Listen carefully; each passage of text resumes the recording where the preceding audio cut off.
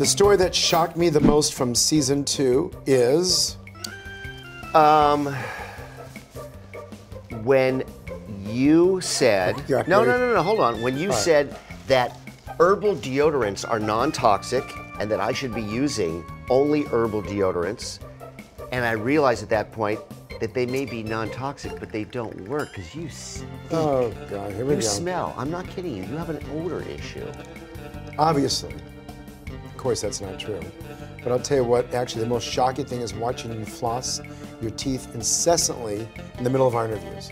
Oh, yeah. All right. Yeah. But anyway, to answer now, realistically, to answer the question, you have to watch season 2 because almost every episode there's something shocking. Yeah. Okay, I've known my colleague for 15 years, now 16. And one thing about him that most people don't know is, and I got to do this, I have to do this. So if you guys look at our Twitter war, one thing, if you take a look at that beautiful high forehead of his, which basically it's a landing strip. In addition, Terry likes to imitate one comedian all the time and does a very weird face and noise, which is that.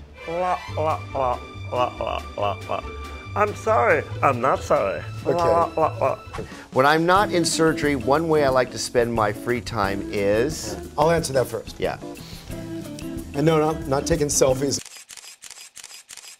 which I know exactly. I'm taking it out. Incessant shushing and selfie taking. That is you. My hobbies, besides hanging out with my kids, golf. Golf. Well, you already know that because I got to tell you, when I'm on the golf course, for me, we're taking golf lessons, which is a chronic thing that I constantly have to do. It takes your mind away from everything. I'm glad you said chronic, because chronic like a disease, because my understanding of your golf is that you are incredibly bad and you throw clubs. No, I don't. We had 6,000 applicants for surgery this season, and one person I wish had made it onto the show is... Boy. Oh. Do you have one? Yeah, there was a person who had a gastric bypass and lost like 300 pounds. And it was the worst case of body lifting I'd ever seen, where sort of the nipples are here and the abdominal scar is there. Just the worst surgery I've ever seen in my life. And this person is so disabled from it that although the case was extraordinarily hard for us, we would have really helped them. And they really needed the surgery. They didn't clear background because of something in their past.